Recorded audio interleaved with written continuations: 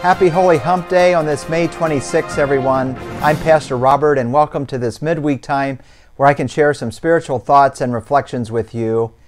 I thought it would be good today to talk about how important the hymnal is to the life of the church.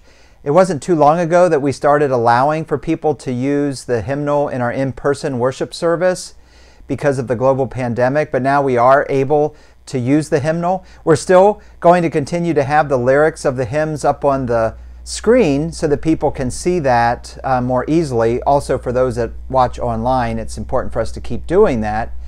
And but now we can use the hymnal to see the notes and to be able to follow along that way, which I think is wonderful. So I just thought it would be interesting to share a little bit about how the hymnal is categorized. The hymns are not in there haphazardly. They're arranged theologically. So I just want to cover some of those theological categories. So the first grouping of hymns would be called under the title, The Glory of the Triune God.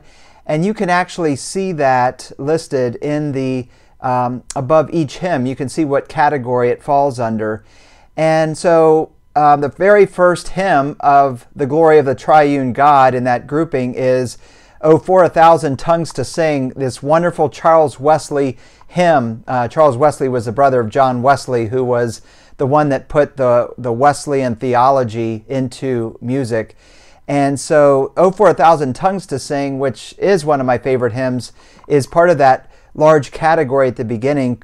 It's called The Glory of the Triune God. And these are just general hymns of praise and thanksgiving for who God is.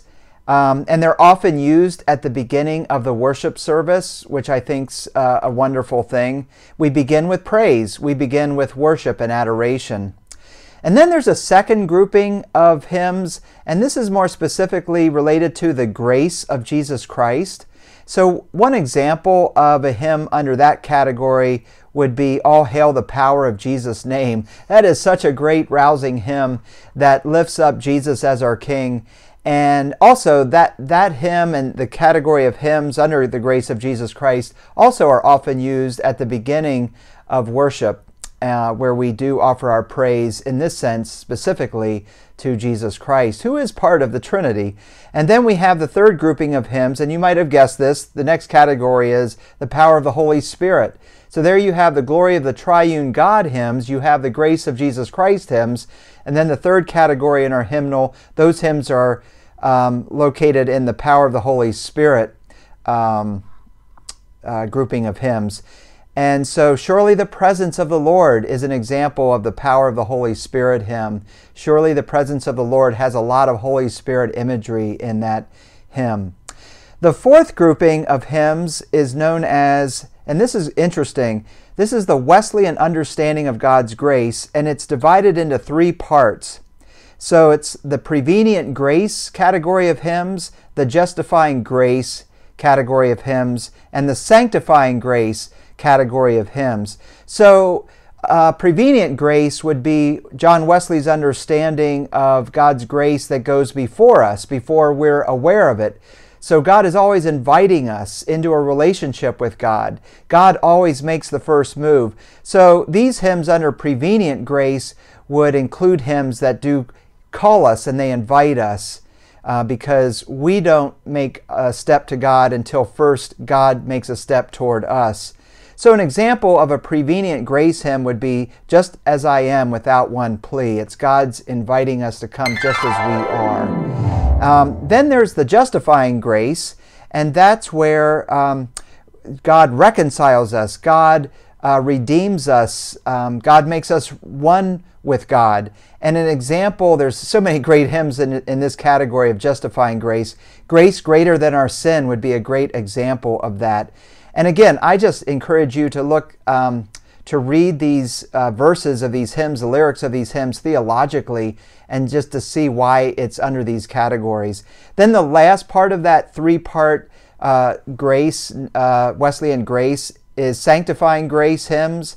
And a hymn that would be included in that would be "Love Divine, All Loves Excelling," because that's a hymn that's calling us to live out our lives, to be holy as God is holy, and to as John Wesley would say, to live a life that leads to perfection.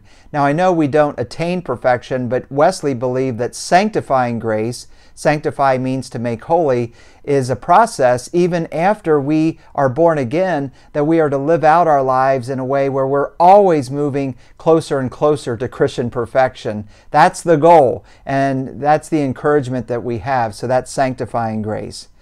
And then there's a fifth grouping of hymns known as the church. That's a very broad category.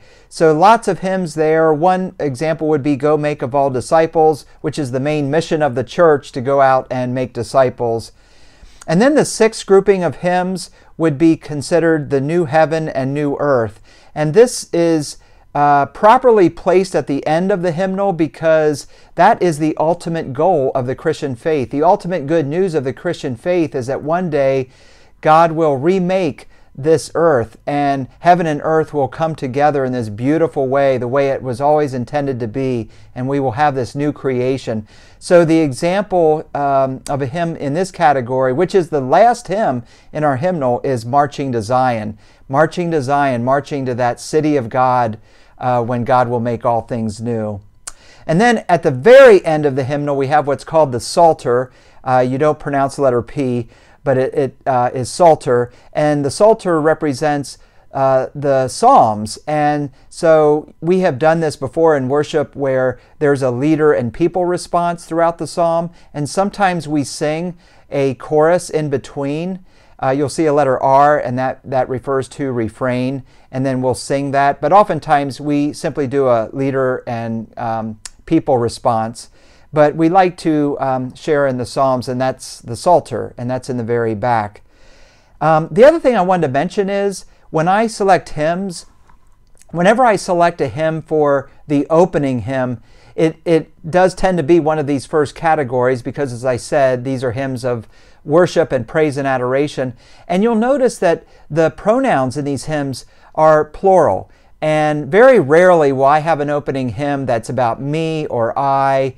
I mean, that's fine that we have this relationship with Jesus personally, but when we gather as the church, it's always wonderful for our opening hymn to be a collective singing together, and we're using the plural of our and we. We come to praise the Lord. And so there is more plural language in that opening hymn. And there's appropriate times to use more personal pronouns with hymns, especially toward the end of the service. So that's just me thinking theologically when I put these hymns together. So I just thought that might be helpful for you just to be aware of that. And I always put a notation in my personal United Methodist hymnal of when I use a hymn, so I know if I have been using that hymn a lot or if I have not used that hymn in quite a while. And so it's always hard to sing your favorite hymn because there are so many hymns, so many good hymns, and so we do try to choose hymns that reflect the theology of that Sunday or the scripture and worship theme of that Sunday. So this past Sunday we celebrated Pentecost, and that's the giving of the Holy Spirit upon the church. So that's why I'm wearing red today. I'm continuing in that Pentecost theme. And we sang the hymn, O Spirit of the Living God, number 539 in our hymnal, a very wonderful Holy Spirit hymn, very appropriate to use this past Sunday. I invite you to join us this Sunday for Trinity Sunday. We are going to sing the hymn, Holy, Holy, Holy, Lord God Almighty. It's a hymn devoted to the Trinity. It even has the word Trinity in it. That'll be our opening hymn. The theme for this Sunday, the worship theme will be Children of the Triune God. And so please join us for worship this Sunday at 10:30, both an in-person worship option with the gathering together of God's people to sing God's praises. And also we continue to have an online option you can watch on our church's YouTube channel, also at 10:30 as a live stream. So please join us this Sunday. And may we continue to be a people who sing our faith.